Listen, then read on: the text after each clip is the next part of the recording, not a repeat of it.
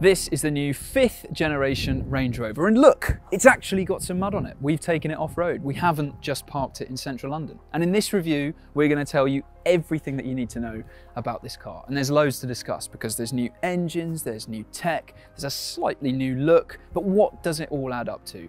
Does this live up to the Range Rover name? And is it a brilliant luxury SUV? That's what we're going to find out. But first, if you want to see lots more new car reviews like this, then subscribe to our channel. And if you're after a great deal on your next car, then click on the link up there, look in our description below, and go to whatcar.com.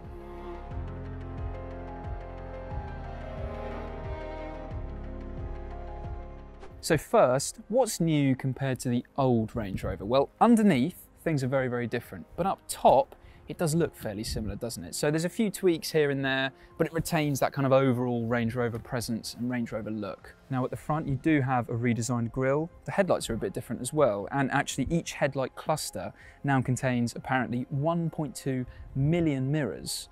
The side of the car also has a slightly sleeker look than before because you've now got these flush door handles, which we first saw in the Range Rover Velar.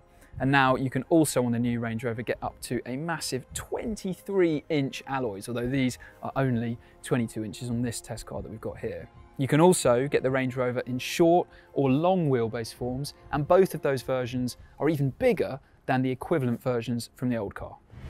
And look, we have here a long wheelbase Range Rover. Now first, let's look at the back of the car. This is the same whether you go for long or short wheelbase versions of the car, but you have this slightly different look from before. So the front's very similar. At the back, it does look a bit different because you've got these really slim vertical taillights.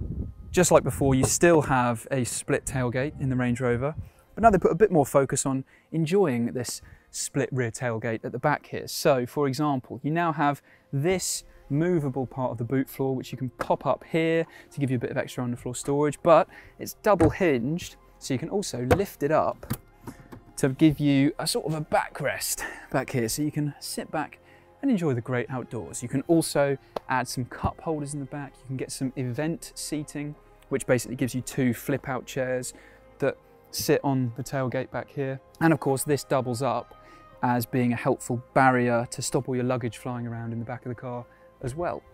But the big difference to point out in the back of this new Range Rover are these 2 rear seats that you can see here, because if you go for the long wheelbase version of the car, then as an optional extra, you can choose to have a 7-seat version of the Range Rover for the first time.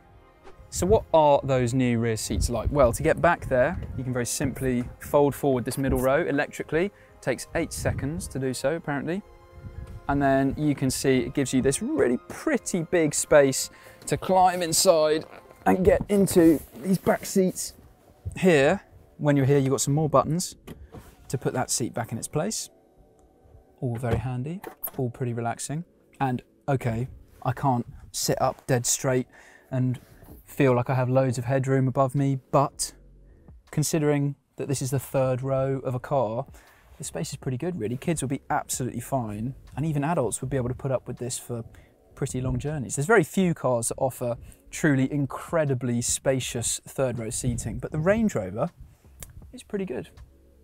Now we're back in the standard wheelbase version of the Range Rover in this middle row to show you that even if you go for the smaller of the 2 options that you can have in the Range Rover, there's loads of room back here. So legroom is incredibly generous, and it's lovely having these carpeted floors as well that feel, even with shoes on, you can feel how soft they are. Headroom is very, very good as well, even with a sunroof fitted. It all just feels very open and calm and spacious, and these seats really are very, very plush, very padded and supportive. There's more luxuries back here as well because you can adjust the angle of the backrest electrically, although the way it operates is rather abrupt in its action. It's not particularly smooth and slow, but still nice that you can have it. You can also put a blind up so that you don't have to look at the poor people outside.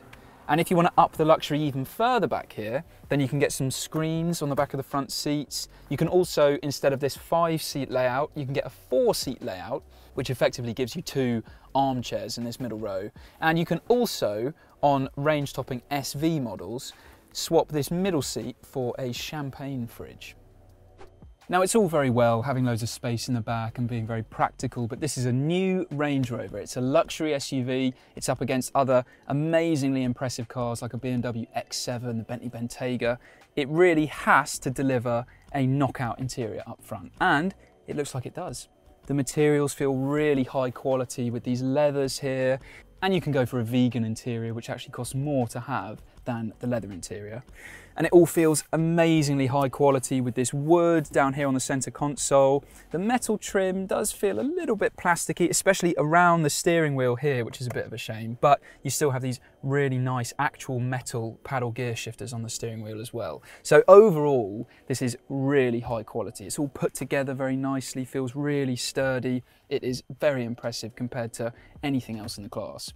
And there's a lot of tech in here as well. So you get a digital driver display as standard, you get a head-up display, and you also have this 13.1-inch touchscreen infotainment system down here. Now, this is the biggest screen fitted to a Jaguar Land Rover product, and we've seen that they have made huge steps forwards in their infotainment over the last few years, and that continues with this here.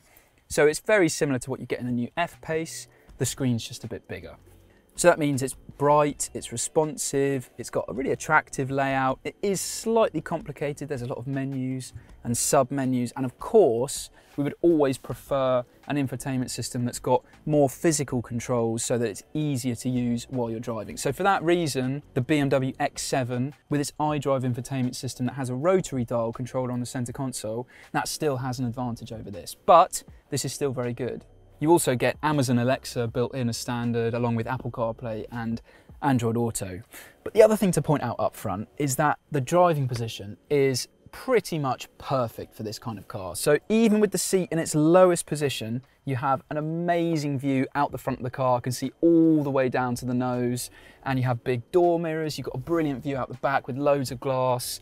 It just helps make it feel a lot smaller and a lot more manageable than it actually is, because this, of course, is a massive car. And the seats themselves are so comfortable. The leather is really thick. There's so much support, and there's so much adjustment and everything as well. So you will, without a doubt, no matter your shape or size, be able to find a perfect driving position very, very easily in this car. And there's a lot of storage up front as well. So on this center console here, you've got wireless phone charging neatly hidden under this with a storage compartment. You've also got some cup holders. You can even push those cup holders back to give you another storage compartment there. And then in this massive armrest here, you have this huge cubby hole that goes to the center of the earth down there. And you also on the dashboard have two glove boxes, one on the top and one on the bottom. There's door bins as well. They're not actually that big, but they're still big enough for a water bottle or whatever else you might need to put there. So with all the space, the luxury, the tech, this really is a fantastic interior. Now, of all the new tech and the new features in the Range Rover, perhaps the most game-changing one enables the rear wheels to turn by up to 7 degrees. So what that does at high speeds is give you some extra stability, especially when you're changing lanes on the motorway. But the reason it's such a benefit is because at low speeds, it reduces the turning circle of the car. Now in the old Range Rover, the turning circle was more than 12 meters, but now with the new car, it's less than 11 meters, which is about the turning circle of a VW Golf. So this is a massive car, no doubt. Anything that you have to make it feel a little bit less massive and easier to maneuver is a very welcome addition. And let's face it, lots of these cars are going to be driven in tight urban towns with not much room and pretty small parking spaces. So the fact that you have that as standard is brilliant, because it does mean that this is the most maneuverable Range Rover yet. You can also get some active noise cancelling tech with the new Range Rover. So if you go for that, it's a fairly expensive optional extra. It's £4,500, but it gets you an upgraded sound system as well. And it puts microphones on the wheels outside, which pick up the noise coming into the car. And then there are some speakers inside the car as well that transmit a frequency to try and cancel out that exterior noise. And apparently the new car lets 24% less noise into the interior than the old car. Now, we haven't driven a car without this noise cancelling technology fitted, so I can't say that it makes a completely enormous difference compared to a car that doesn't have it, but what we can say is the refinement levels in the new Range Rover are exceptional. It's also really comfortable. You get adaptive air suspension as standard. It gives you various different ride heights you can select. It also gets a 48-volt anti-roll bar system as well. So when you do go around a corner, it stays remarkably flat, considering this is a really tall, really heavy, really big SUV. And it's pretty good to drive. The steering feels a bit more precise and accurate than it did before, but it's still really smooth and light. So again, just to stress, this is such an easy car to drive. And it's such an easy car to drive smoothly as well, because you've got that really light steering, you've got that really impressively tight turning circle, because the ride's really nice and isolates you from the worst of the bumps on the road. And also even the brake pedal weighting is very consistent and very smooth, so it's really effortless to stop smoothly as well. Whatever your preference of power is, the Range Rover has an engine option for you. Our test car was the D350 diesel, which was very smooth and punchy, and there's a cheaper D300 below that. And even that slowest version of the Range Rover will still manage 0 to 60 miles per hour in a brisk 6.5 seconds. If you're after a petrol, then there's a 396 brake horsepower P400 and a rapid 523 brake horsepower P530, which gets a BMW sourced 4.4 litre V8. So, just like the old car really, the new Range Rover is comfortable, quiet, decent to drive and has a good choice of engines. But where the new car really stands out is with its plug-in hybrids. The P440e and P510e pair a 3-litre 6-cylinder petrol engine with a 38 kilowatt-hour battery and an electric motor. Sure, they're quick, but the real headline news is that they have claimed electric ranges of up to 70 miles. We haven't driven those versions yet, but the few rival plug-in SUVs this would be up against won't travel anywhere near as far on pure electric power. So, the plug-in Range Rovers could be game-changing for the class. And by the way, a fully electric version is due in 2024. So there's loads of great things about this car on the road, but being a Range Rover, it has to be amazing off-road as well. And the good news is, this new model definitely is. So for a start, you've got a really high ground clearance. It's 295 millimeters, and you can get an additional 145 millimeters in the highest of the 4 suspension settings that you have for the car. It's also got a really good approach and departure angle. So that means if you're going up a steep hill or if you're going down a steep hill, you've got a good chance of not scraping the front or the back of the car. And on top of all that, it can wade through water that's up to 900 millimeters deep. Now, we've already said that the visibility is brilliant in this car, but it's even better off-road because you've got these off-road cameras down here, which mean that if you're going up a blind crest and you can't see anything, you can look down here and it gives you a brilliant view of what's beneath you, and it also gives you side views of the alloys as well. So you can see if you're about to crack your alloy on a massive rock that you can't see on the side, or if there's a tree root sticking out as well.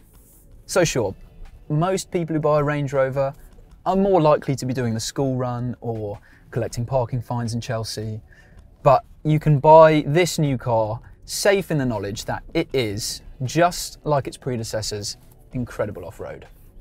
Now, there is an elephant in the room with the Range Rover, and that is this car's reliability record. So all previous versions of the Range Rover have not had the best reliability record, shall we say. Jaguar Land Rover's talking a lot about wanting to improve its reliability in its products. Of course, the new Range Rover is far too new to damn it straight away, but there really has to be a seismic change at the company in order for their products to become significantly more reliable than they used to be. The new Range Rover gets a 3-year unlimited mileage warranty. So let's hope that the reliability issues that have plagued all previous models begin to get better with this new one. What we can say is that the test car that we have seems to have blown a rear speaker in the back, so I'm not sure if you can hear it or if you've been able to hear it for the whole review in the car. But after being fine for the entire day, when we just got in the car now, the rear speaker behind me is just emitting some white noise. And I've turned the sound down, I've turned the infotainment system off, I've got out the car, locked it, turned everything off, I've come back in again, and it's still making that noise.